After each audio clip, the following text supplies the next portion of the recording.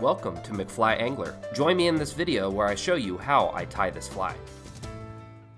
For a hook, you want a standard size dry fly hook like this Risen Barbless 100, and I'm tying in size 14 today. Place the hook securely in your vise.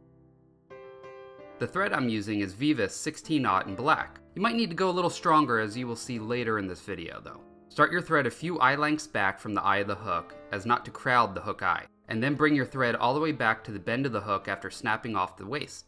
Also make a little thread bump here as well.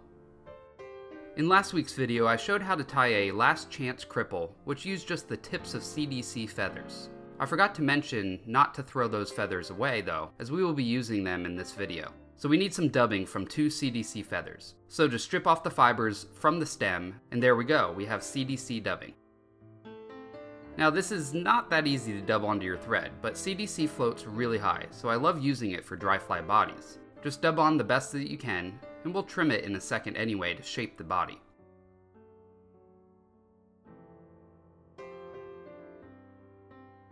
So now we're going to trim the body to form a bit of a taper, like so. For the wing, I used a hen saddle, because it's a feather I have, but feel free to use other feathers in the same manner. Either way, try to find a feather with a good tip, and without any frayed fibers. This one will do. Also, you will need to strip off the fibers from the back portion. Measure out about 2 times the hook length, and strip the fibers off past that point.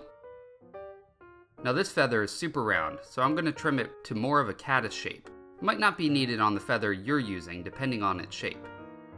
Most feathers have a slight curve to them, so tie this feather in facing forward on the hook, leaving a small space at the eye with the curve angling upward. Trim off the excess stem, then test how the feather will look by pushing it rearward with your nail. Now form a dubbing loop. This is why earlier I said that you might need to use a heavier thread.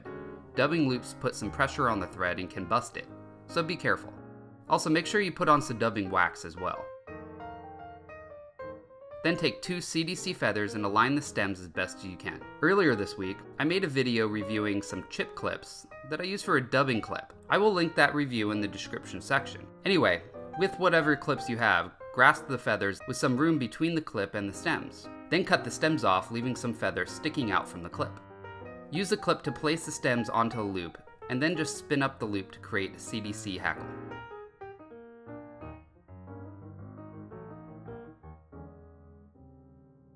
Wrap the hackle right behind the wing. Capture the loop and trim off the thread. Now push the wing feather rearward with your nail and put a few wraps over it to hold it down facing rearward. Up by the eye of the hook there will be some feathers sticking out forward from both the CDC and hen feather. Just do your best to coax them rearward with your fingers and tie them down behind the hook eye.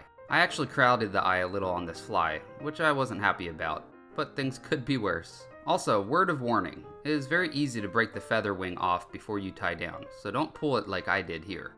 Now we need some more CDC in the clip. This time, only 1 feather will be sufficient. Also make another dubbing loop and then attach the CDC in the same way. After spinning up your loop, make wraps in front of the wing, stroking all the fibers rearward with each wrap. Capture the loop and trim off the waist. Then form a nice dark head on this fly. Try to cover all the CDC with your thread, and then whip finish your fly. Now look for extra long CDC fibers, and trim them shorter like so. Now you could use head cement here, but I like using this ultra thin resin by Solarez. You harden it with this light, which I've reviewed before. Link of that review will be in the description section. Anyway, paint the resin and then cure the head with your light. This will make a nice shiny and durable head on your fly.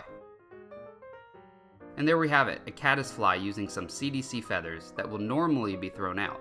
I personally don't like to waste things, so I always look for ways of getting everything out of my materials.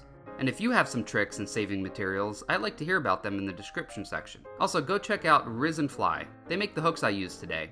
And they also sell fly rods and reels, and many other awesome products for fly fishing. You also get a discount by typing in my code McFly at checkout. I will see you on the next video. Now you go catch some fish.